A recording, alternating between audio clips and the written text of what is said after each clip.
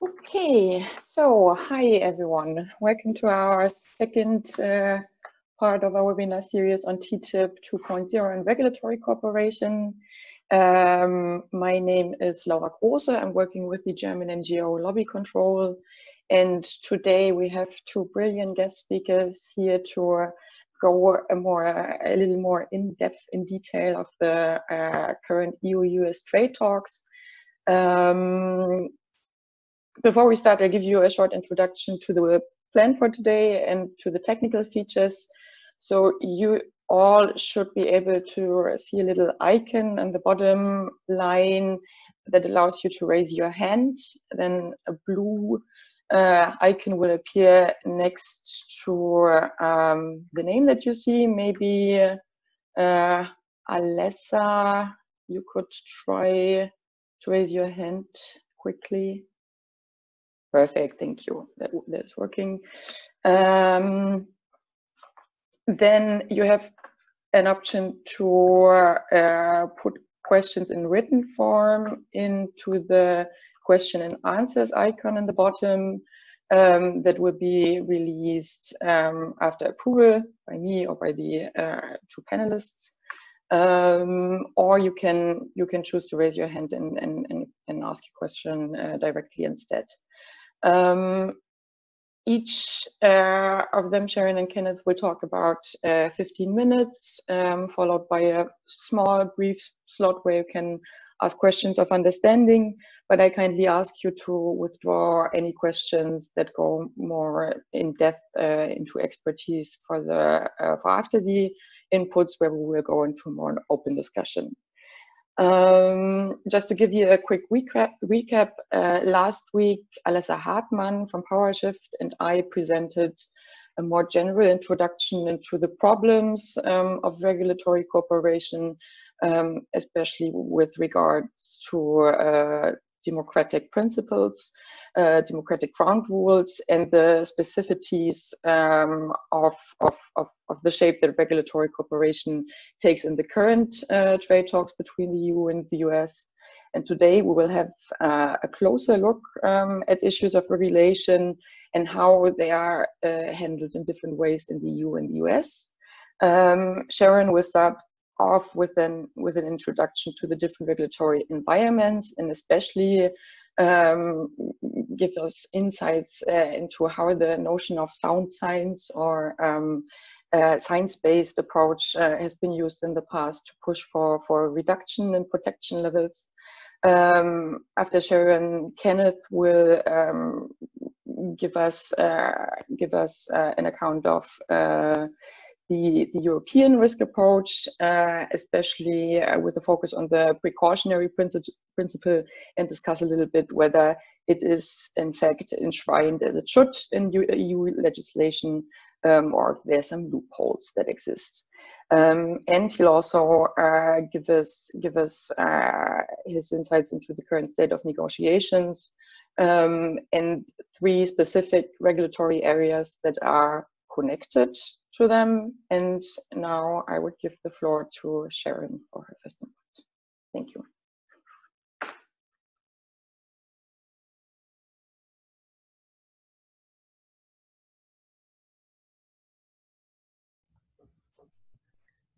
Okay.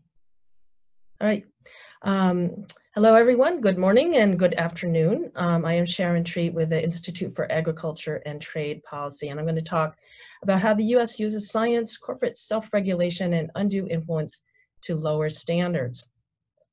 This slide represents the old adage, garbage in, garbage out. When we understand what goes into the decisions of U.S. agencies about how protective a standard should be, it's unsurprising that what comes out is so weak. The top part of this slide lists what goes into regulators' decisions. Some of this really is garbage in. Industry-funded and manipulated reports masquerading as science, data hidden behind claims of confidential business information, fuzzy math used in cost-benefit analysis to justify deregulation, conflicts of interest, and self-regulation. The bottom part of the slide is, of course, the garbage out. Dangerous pesticides allowed in agricultural fields as residue on food, livestock growth promotion drugs such as ractopamine and the cancer-causing swine drug Carbadox, post-slaughter chemical washes such as chlorine and peracetic acid instead of sanitation standards tracked at every stage of agricultural production and marketing, and lax review and regulation of genetically modified and gene-edited products. Okay, so we need to understand that the U.S. Trade Representative and the trade negotiating standards fully incorporate this garbage in standard. The U.S. has published its objectives for the EU negotiations, and they're very clear.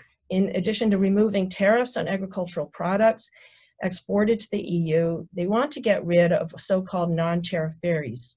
These are, of course, protective standards that the EU has, which the United States does not, and which have resulted in the inability of U.S. agribusiness to export many products because these U.S. products cannot meet EU food safety standards. Well, this is certainly a concern in terms of the trade negotiation. What I want to point out is that the reference here, as you look down on this slide, to regulatory cooperation, in order to reduce, quote, unnecessary differences in regulations and standards, and the reference to agricultural biotech cooperation is probably the most dangerous part of this, as we know from our discussion in the last webinar last week. So one of the main things the U.S. really wants to do in trade agreements, and particularly having to do with the European Union, is to get rid of the precautionary principle. You see here language that's just from the last month or two of high-level U.S. ambassadors and other officials talking about the precautionary principle as a stranglehold on Europe, having nothing to do with science, providing no benefit to health and safety. And even if the U.S. is unable to get rid of the precautionary principle, after all, it is in the foundational treaties of the European Union, chipping away at it is certainly something that the United States wants to do, and it will attempt to do. So what does the U.S. do instead of the precautionary principle? Well, it's something that the U.S. calls risk-based regulation. Some people call risk-based, one shorthand for it is the dose makes the poison. The idea is that most things, even if they're very poisonous, if the dose is very low, then it's probably okay to be exposed to it.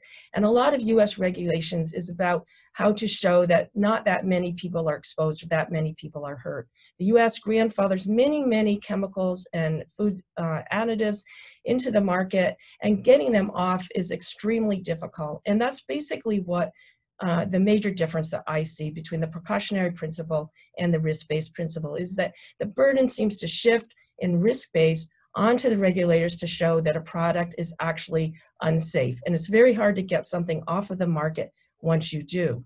In addition, the US relies heavily on cost-benefit analysis, and this is something that's getting worse and worse under the Trump administration, which is actually like manipulating numbers in a way that is really unprecedented. And we see here just some headlines from some scholarly articles about this situation. Well, what is the result? I think we all know there's at least 82 pesticides that are banned in the European Union, but they're not banned in the United States. And this is just a slide that represents that reality. Well, what else does the US want? The US wants, of course, sound science, science-based standards. And here you have two of my favorite people, Sonny Perdue, Secretary of Agriculture, and his boss, Donald Trump, saying that the European Union ignores science, and that if they are going to actually pay the price for ignoring science, which you may recall might involve tariffs on European automobiles. So this is the language that the US uses. Well, what exactly is it when we talk about science and science-based standards? In the US, I think that the concept is really not the same as what you might imagine. A lot of times what it's really referring to is industry-based studies that are submitted to this US government in support of the US government allowing various products to be on the market. And I think it's important to know that recent US trade agreements, including new NAFTA, USMCA, fully incorporate provisions that say that standards of the country, other countries as part of this agreement, must be supported by science. And we know that the term sound science is actually a term invented by the tobacco industry to prevent or confuse scientific consensus, now adopted by climate, change deniers, and many, many other industry organizations and groups. Well, what is the product of this terrible ignorance of science on the part of the European Union? It is, of course, our favorite product, chlorine chicken. And you see here, Secretary Sonny Perdue has a little podcast where he explains that if only the European Union could understand about the importance of science, that European Union consumers would love so-called chlorine chicken, which is, of course, not what Sonny Perdue calls it. I recommend listening to this podcast if you can stand it. It's very annoying, but also quite informative. Well, here's another example of what reliance on industry science might mean. The US has approved or allowed to go onto the market Monsanto's dicamba. Let me fix that again. And this is a GMO manipulated corn that's resistant to dicamba, which is a pesticide. The result of this decision, which was based on basically non-regulation, self-approval, without going to the Food and Drug Administration, getting an actual decision on this, that it was safe, has resulted in billions of dollars of harm to farmers who do not have this kind of corn being wiped out by contamination of this corn as from pesticide drift. Here are some other crops that have been approved or allowed to go onto the market by the United States, which involve gene editing or GMO processes. These are all things that are not necessarily approved in the European Union and are done in the United States, basically based on industry self-representation. And this is policy that has just been made formal, that essentially allows for Big Ag to self-regulate on GMOs for the majority of products.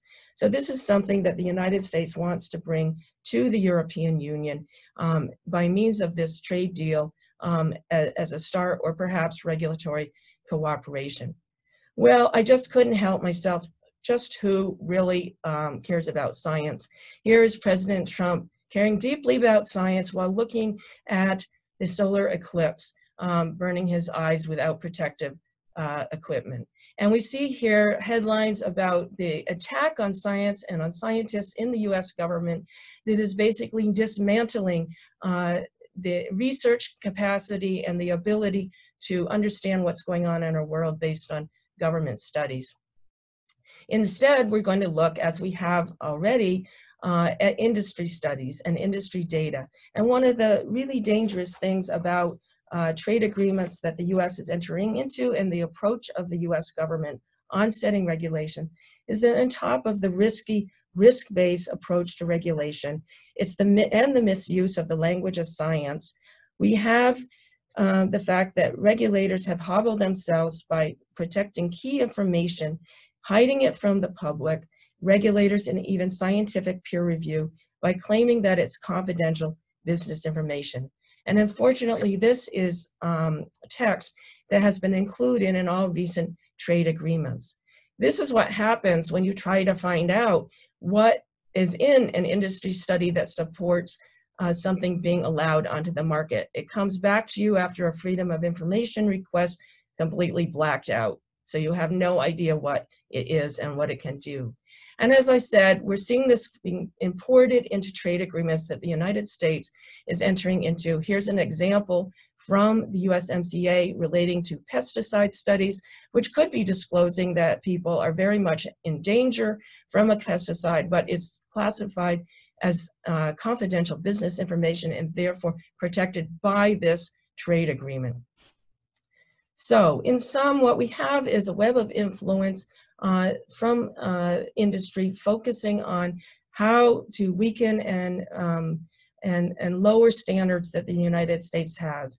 a focus on risk-based standard setting, which increasingly relies on fuzzy math and cost-benefit analyses that devalue human life and environmental protections, and on industry-funded and often secret studies that turn the concept of science on its head.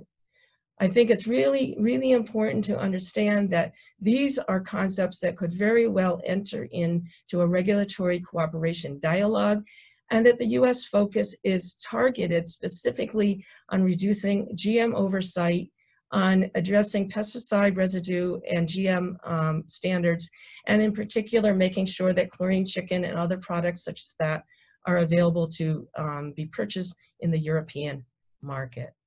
And I will end there with my contact information. Thanks. Perfect, Sharon. Thank you for this very informative input, including media tips for produced podcasts. I'm sure that's an interesting experience.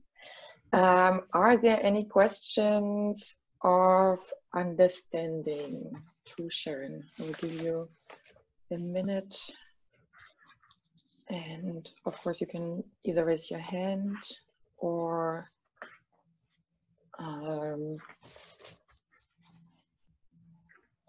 okay. So there's a question from Alessa Hartmann. She's asking, could you maybe explain a bit the hazard-based approach? I have seen this term being used like precautionary principle when it comes to pesticides regulation. Is it equivalent to precautionary principle and the opposite of the risk science-based approach? Yeah, I think to answer, I think that that can be an interchangeable term with the precautionary approach as opposed to a risk-based approach. So it's been used to, that term's been used for, the US has attacked that as well and said, well, you know, the EU has looked at some pesticides and said these are just simply too hazardous to be put onto the market. There is no safe level. And that would be the hazard-based approach.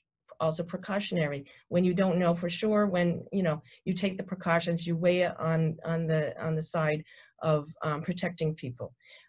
With the risk base, it's like saying you start off from the point of view as well, how many people are really going to be hurt by this by exposure to this? How can we get that down to a smaller level? And then let's look at our cost benefit analysis and find out whether in fact the costs are, you know, worth the benefits that we have. And this is where the manipulation of math by the Trump administration in particular has, you know, allowed them to basically say, well, the value of this regulation isn't worth the cost. Great, thank you, Sharon. If there aren't any more follow-up questions, and I think there aren't, then I'll give the floor to Kenneth, who will proceed with the European view on the side of things.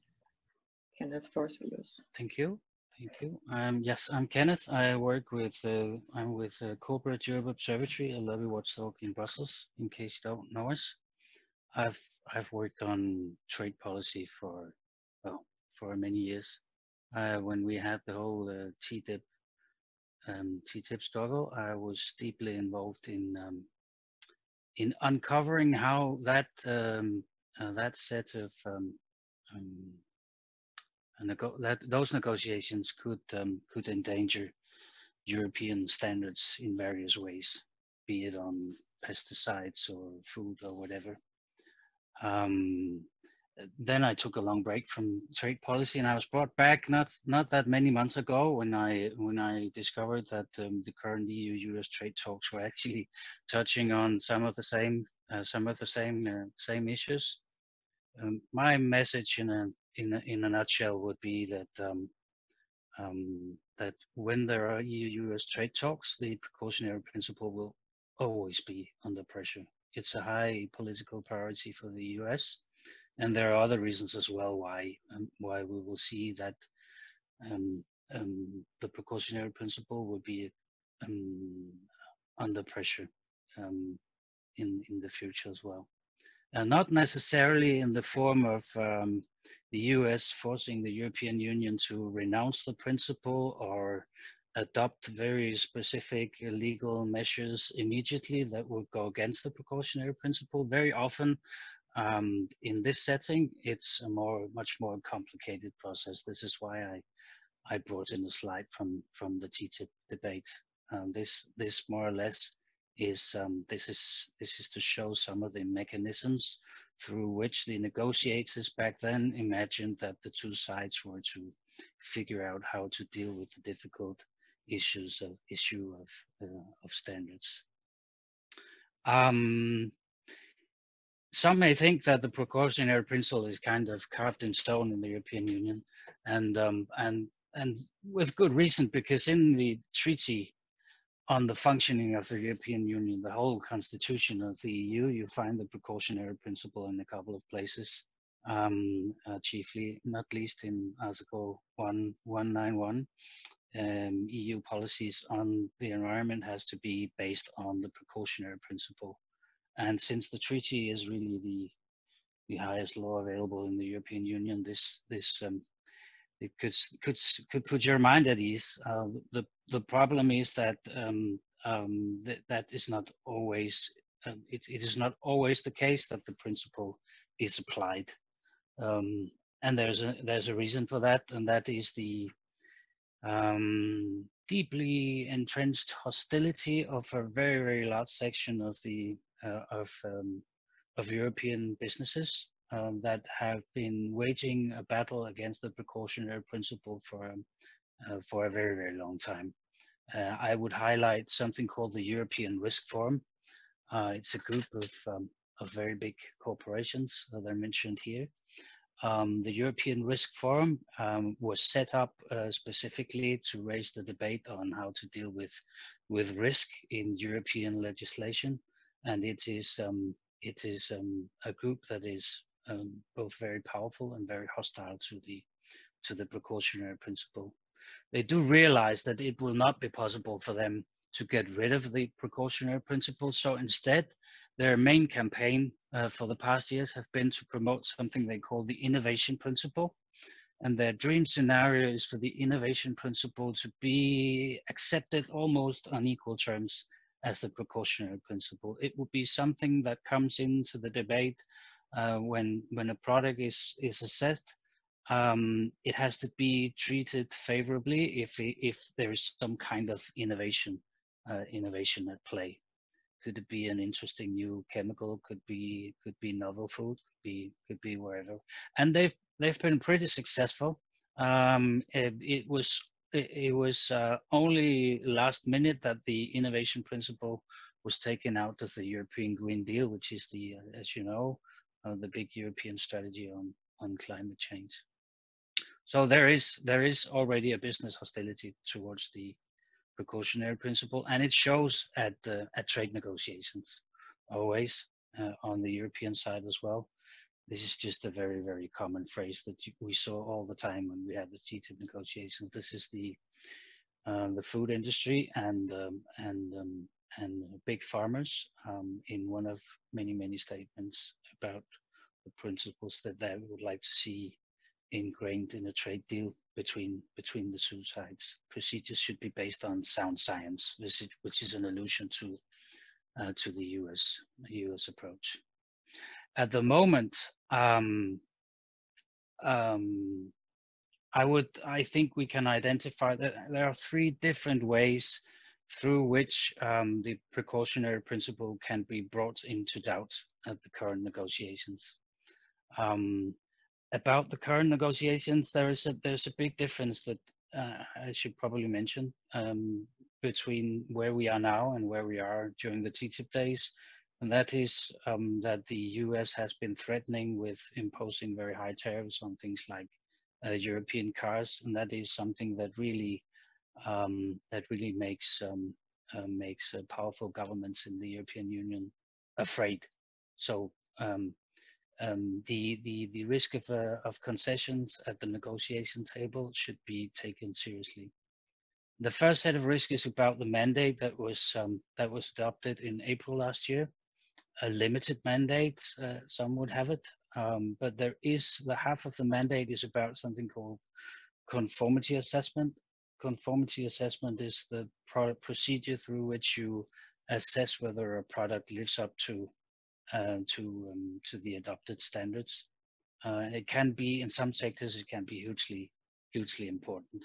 how conformity assessment is done. And specifically on agriculture, I believe there's reason to fear that things like inspections could come into play at trade negotiations. That a product inspected on one side should not be inspected on the other. So there is a space there for concessions to the US. And then there's an undercurrent. There has been work going on since the summer of 2018 to prepare for a broader trade negotiations with businesses. The European Commission have discussed what could be taken up in the context of negotiations on regulatory cooperation with the US. Formally, they don't have a mandate yet, but it's being prepared, and it could probably be triggered in no time. And in that body of literature, you can easily see that the issue of standards is actually a pretty high priority. This is from a document from the Commission. The second set of risks that you can see from the outside, the negotiations are not particularly transparent. In fact, they're very, very opaque. I would say that when we had the TTIP debate, what was going on at the negotiations was much easier to see than what we see nowadays. In the beginning of this year, a word came out from the European Commission to select corner of the European press that actually what was on the table were issues that go well beyond the mandate that the Commission got from the Council last year. In response to some remarks about standards in agriculture and food, the Commissioner responded that things like that should be resolved in an agreement, and that he was looking at non-tariff barriers as a way of bringing agriculture issues on the table. And not long after, there were some remarks made by civil servants that work was indeed ongoing on some of the very, very sensitive issues that were key to the campaign against TTIP. I'm having a problem with my slides. Yeah, and the issues. Obviously, I mean, we don't know the whole set of issues that were discussed at that time in the beginning of this year, but three were clearly identifiable, and they were pesticides, they were and pathogen reduction treatment. So that's the chlorinated chicken. They're not using the same chlorinated substance nowadays, as I understand it, in the US. It's more they use a substance called acetic acid or peroxyacetic acid, and then there's GMOs. On those three issues, there were serious talks between the Commission and the US. And on all three examples, we can clearly see that the precautionary principle is brought into question. The third risk, to make things even more difficult for ourselves, the Commission has discovered a method to appease the US without really having to ask for a mandate. And we've seen that on two occasions. Just before the TTIP negotiations kicked off, the Commission had a proposal adopted to allow the use of lactic acid in beef production, clearly quoting that this was a way of getting a better relationship with the US side ahead of the TTIP negotiations. And then last year, a proposal was adopted, tabled by the Commission, to approve diesel biofuel produced on soy, and allow it to get the approval as a sustainable type of fuel. which was denounced by many environmental groups across Europe because they felt that it had been proved in many ways that biofuel based on soy is definitely not sustainable. In both cases, these were proposals that the Commission could table without asking anyone, and since they are of the type called the implementing acts, they could be adopted easily. There would have to be a qualified majority against the proposal of the Commission if it were to be rejected. So it's kind of an extra method of the Commission that allows them to give concessions to the US without having to go through all the hassle of a trade mandate, and importantly, without having to ask the European Parliament. I'd say at the moment in the European Parliament there isn't all that much focus on this set of these set of trade talks. The Commission has been largely successful in convincing Parliament that our standards are not in peril. This quote in particular is something that European parliamentarians were happy to hear. Commissioner Hogan said in February 2020 that we will not agree to the changes in our regulations that will reduce our standards across the board in terms of environment or food standards or whatever. The problem here is the word that I've underlined, across the board. It may be that the Commission is not in a position to give the kind of concessions that would encompass lots of products at the same time, but they do have the option of giving the kind of concessions that we saw with lactic acid in 2012 and soy diesel in 2019. So in sum, to follow the trade talks adequately and to perform the kind of defense that we need to secure the precautionary principle, you will have to dig into the work done by obscure committees and expert groups in the European Commission, because a very long time ago the Commission realized that to be able to get trade agreements with the Americans, they would have to work in a very sophisticated manner. Thank you. Thank you, Kenneth. Perfect. I think you showed that the major problem we have in the context of these talks is that much more is going on than is, well, shown on the surface, as hinted on by remarks of officials. And also that more is going on than what was granted by the mandate that the Council passed in April 2019. Regulatory cooperation obviously isn't only a problem anymore when enshrined in agreements, but has to be regarded in the larger context of the Commission's policy making.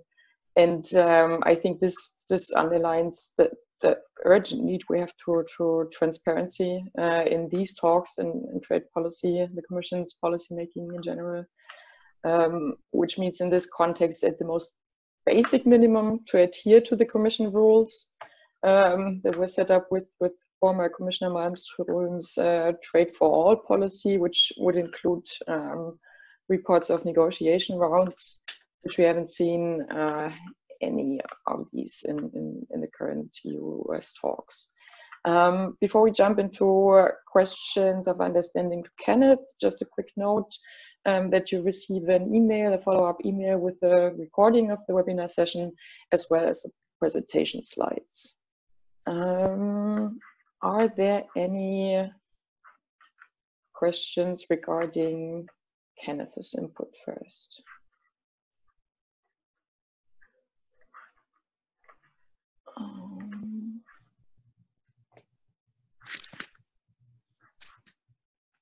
Just wait another minute.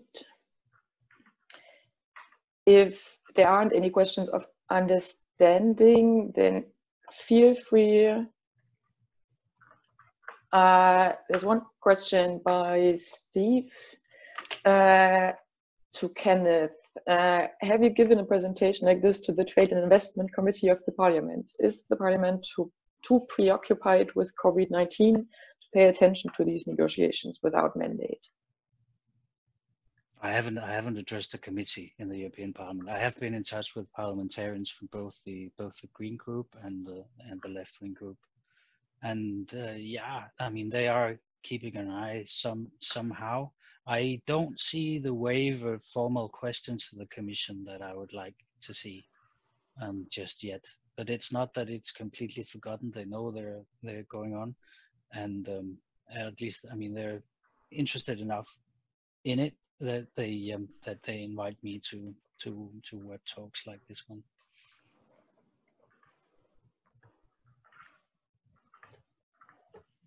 Sharon, maybe you can add to what extent US regulators have an open ear for this kind of issues. Not so much concerning the mandate, but the kind of negotiating objectives that were put up. And yeah, I mean, you know, the US has always been less transparent, or at least it's been less transparent than Europe, as in the TTIP negotiations, where, you know, pressure was put on the EU government to actually post text. In the United States, there's never been any of that. And one of the slides I jumped over in the interest of time was just showing the number of corporate advisors that serve on these advisory committees to the US Trade Representative, who really have the inside track. They have the opportunity to review texts that the US government is thinking of putting forward, and often offer their own text, you know, fully drafted to the US government, which unfortunately, you know, uses that. So there's very little transparency, and I think from the point of view of Congress, they're not even particularly aware of this. The US Trade Representative, or USTR, did go to Congress to formally get negotiating objectives put, you know, into law, but then they proceeded to engage in a negotiation that wasn't for a complete trade agreement, and then started talking about doing some kind of mini deal that could be put into place without actually going to Congress for approval. So we see from the Trump administration, you know, really kind of evading the fairly limited oversight that used to exist when we were, you know, going through the TTIP negotiations, to make it that much worse. And as Kenneth said, using the threat of tariffs to really kind of push back on the European Union in a way that wasn't done previously.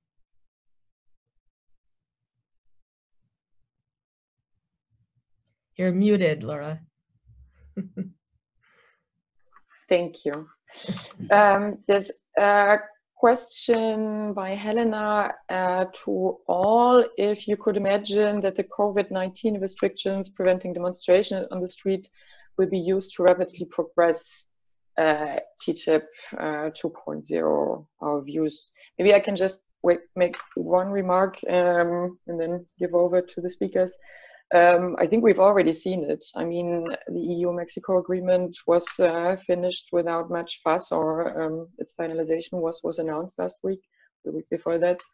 And I mean, information flows between the Commission and civil society, or the Trade Commission and civil society, have been kind of stopped since Phil Hogan took over. They abandoned the practice of regular dialogues, which weren't that much of a great thing to begin with. But the last one that was done since the crisis started in Europe, at least, was done in cooperation with an Irish think tank, where a lot of businesses and banks, most of all, are present. So if this is the shape that dialogues with civil society will take in the future, I think that's also already a dire sign. Yeah, maybe your thoughts, Sharon, Kenneth? Well, anything that what I would add on the COVID situation is we see that in the US, that's being used as an excuse for further deregulation, which, you know, some of us felt like you couldn't actually get worse. And now they're just like stopping, you know, a whole bunch of regulations under the saying, well, we can't do it because of COVID-19. And then at the same time, you know, one of the things specific to the European Union that I wonder about is some of the happy talk about what could be done in a EU-US agreement is like, well, we can, you know, cooperate on medical device standards and medical equipment and product standards, and this will enable us to help, you know, address the pandemic, which could very well obscure what is really the agenda, which is what Kenneth and I have been talking about, which is to get rid of the precautionary principle and allow all kinds of agricultural goods onto the EU market that are currently banned by EU regulations. Mm-hmm. Mm-hmm. Maybe just to follow up with that, because it follows up quite nicely. Do you think there will be any changes, assuming there would be a Biden administration, to the demands that the US is putting forward? And why is there a rush now to negotiate with the USTR? The application of tariffs takes time, and even a temporary application would likely be withdrawn by the Biden administration. Well, we don't really know, but we know that Biden was part of the Obama administration that was hell-bent to negotiate the original TTIP.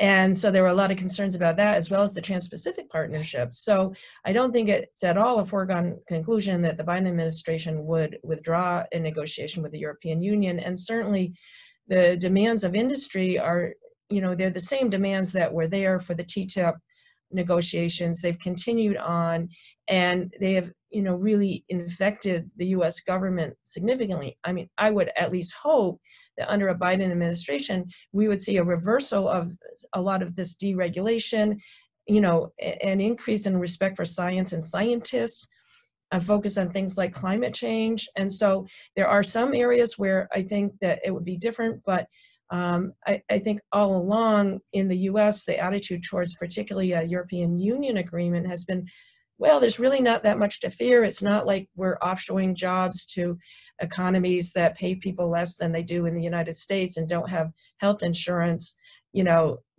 and put us at a competitive disadvantage. So I think there's going to need to be a great deal of education of the Biden administration, which, you know, could happen after the election or before, in terms of just understanding where things have moved on and the importance of maybe resetting the way we think about trade policy and the economy in the wake of the pandemic, and thinking about how to do things differently, considering that a lot of these policies we have really kind of contributed to the situation we're in right now. Can I say about the European side? Please add to this. The rush to get an agreement with the US. When the new commission was selected last year, the head of the commission, the president, wrote a series of mission letters to its commissioners, and in the one on trade, what is I'd say almost top priority in the mission letter to Phil Hogan was to make sure that there would be some sort of agreement with the US, and this is about the fear of tariffs. So I mean, you can expect Hogan to be on the case around the clock to make sure that Trump is not tempted in any way to impose high tariffs on cars in particular. I mean, one last thing I would say, and it goes back to the idea of this maybe being a mini deal, is, you know, I really felt, I mean, all along, what is guiding Trump in much of what he does is his polling numbers and, you know, his potential to get reelected. So having come up with something here that doesn't, in their opinion, have to go to the US Congress for review and maybe could be done quickly, there's always the potential that, you know, President Trump would want to get a deal at some point before the election, or at least claim that, you know, they've come to agreement on something, so that he can then wave it around as another great accomplishment of his administration that will restore the economy after being decimated by COVID. So I think that's always out there, and, you know, a lot of this just seems to be politics, and as Ken said, around the cars as well, on the European side, and that's not necessarily based, you know, it's based on the political fortunes of the people that are doing these negotiations, a lot of it. Okay, thank you. There's one last question. Of course, unless anyone else wants to raise their voice. To Sharon, or I think both of you can answer, if you could tell something about the implications to CETA, and if the situation in Canada is comparable to the US, this coming from the background that there's a ratification process of CETA in the Netherlands, although I'm not sure about which implications. Who's this? But I have one thing that I'd like to raise one issue Yes, about pesticides, because there's been an interesting development in the European Union over the past weeks. It's now the official position of the Commission that the internal rules on pesticides have to apply to imported goods as well, which means that food or goods with even the slightest trace of a pesticide forbidden in the European Union cannot be allowed to be imported. And that has implications for CETA, because apparently a couple of years ago, the Commission let it slide to the Canadians that this would not, the internal rules of the European Union on pesticides would not necessarily have strong implications for Canadian export. If what the Commission said recently is true, and if they're consistent about it, the Canadians stand to lose exports to the European market to the sound of 2 billion euros, I think. On the other hand, I mean, we will expect the Canadians to fight back, and CETA is their best bet. Well, and related to that, I mean, we know from reports that have, been put together by civil society that the CETA regulatory cooperation discussions have involved the Canadians pushing to allow for residue, pesticide residue and other things, and the negotiators there for the European Union, or regulators, I guess, involved in a regulatory cooperation discussion, making comments that make it sound like they might be willing to do that. And I think that this is why, we don't know for sure what's going to happen there, but certainly any discussion of that nature involving the United States, I think you would see a similar thing. And I guess, my reason for really being so concerned about the regulatory cooperation agenda here, which is front and center from the US as well, especially focused on these ag biotech things like GMOs, is that we know it's been used in the past to lower regulations. It's happening in CETA. It happened in the Canadian government in its internal regulatory cooperation process that they have. And I think that is where there could be a lot of danger, because it isn't front and center as a trade agreement is. It's a so-called living agreement that continues on over time when people really aren't paying attention. And under secrecy of that sort, really bad things can happen. Thanks for clarifying that. There's a live question request. I'm giving the floor to Michael or Michael Hemminghaus. Please, Michael, go ahead.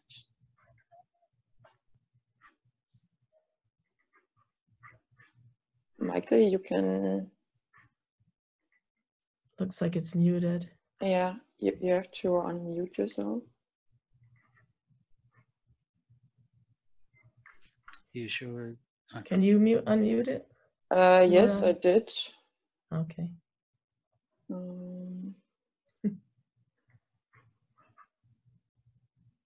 Okay. No. Yeah, Michael Hemminghaus from Germany. In our protest, there were 3 points or 4 points. But 1 point you pointed out, it's pesticides and standards of food. And But there are three other points. The first one is the data protection. Mm-hmm. They said we have a safe harbor. I said US is never a safe harbor. It would never be a safe harbor because we have European standards, and a lot of protests against weakening data protection with the GVO. That's one point. How is the momentan struggle about this point? The second point is the arbitrage trials, because last Minister Zikra Gabriel said we need an international trial court like the court in Den Haag. So that's the second point. And the third point that has bring us to protest is the regulatory competence of multinational companies before regulating anything, to influence, not in the sin of people or civil movement, but in the sin of companies. And what's the today discussion in the US about that this point? Okay, so thank you, Michael. I think I think both of you might want to say something about that, but I would like to ask you to be briefly with your answers.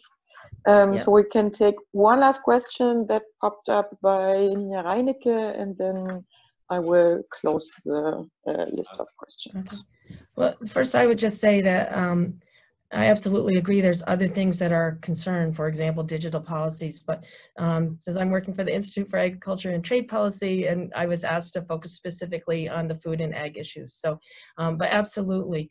The questions around investor-state dispute settlement and those kinds of things, I think probably aren't on the table right now with the Trump administration in this negotiation. That was excluded out of the mandate, and certainly the Trump administration in its recent new NAFTA scaled back on that, and the current trade representative Robert Lighthizer is not a fan of ISDS. So that is there, but certainly these are issues in terms of concern about corporations kind of running the world and influencing these standards in the United States.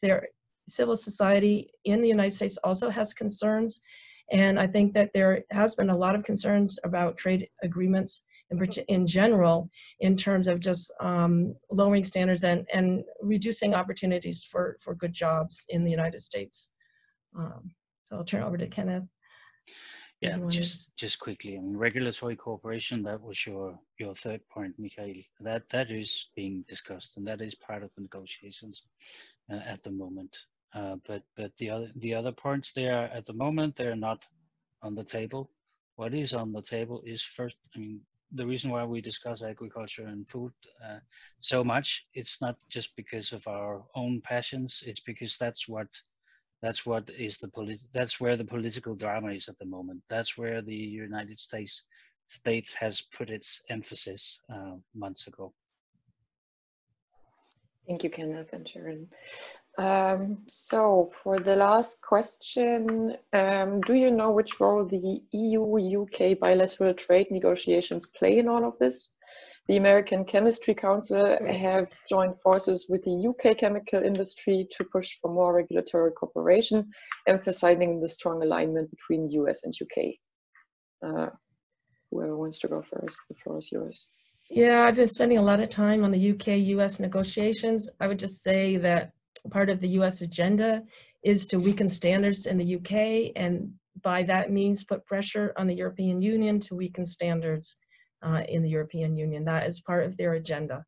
And on the part of the UK, part of their agenda is to say, hey, you know, we're the big boys. We're now negotiating and cutting deals with the United States. We don't need the European Union. We don't have to abide by your standards. We can set our own standards.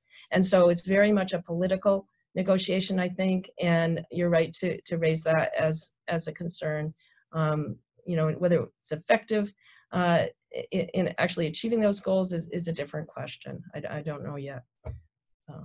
Maybe Kenneth has thoughts on that. Well, the problem for the UK quite generally, and not just in the UK's talk with the US, is that the other side would really like to know what they're buying into, and to what extent they can consider a deal with the UK as kind of a deal with the European Union as well.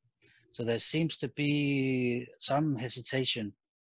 But and there seems to be a stalemate at many of the negotiations that the UK have initiated, presumably because the negotiating partners are waiting to see what an EU-UK agreement will look like. But on that point, the US is going full steam ahead regardless of what comes out. And I think, you know, going to that US agenda, which is not necessarily the agenda of the American people, let's be clear, but going to that US, you know, industry and government agenda, it's like if we can pull the UK apart from the EU during the negotiations right now that they're having with the EU, all the better. That will help us weaken the EU. That will help us get what we want in the UK, and ultimately it will be good for, you know, American agribusiness and all these other big companies, including the chemical companies, et cetera, et cetera. But that's a bad note to end on. But I think, though, they are thinking ahead about this sort of thing, and they've even been somewhat public about that agenda in the US. Okay, so much as the last word, Kenneth, unless you want to add a last remark. I thank you too very much for speaking with such insight about this certainly complicated issue of different regulations and how lobbies and regulators are cooperating to get rid of them. Thank you who participated, who joined us for this session and for last week. As I said, you will receive a follow-up email with a recording and the slides of the presentations that Kenneth and Sharon gave. And of course, if you need any other follow-up questions, material, answers, then feel free to contact me or the speakers, I'm sure. And thank you all, and have a nice afternoon or evening or day in the US. Okay, and thank you. Bye-bye. I really appreciate it. Bye.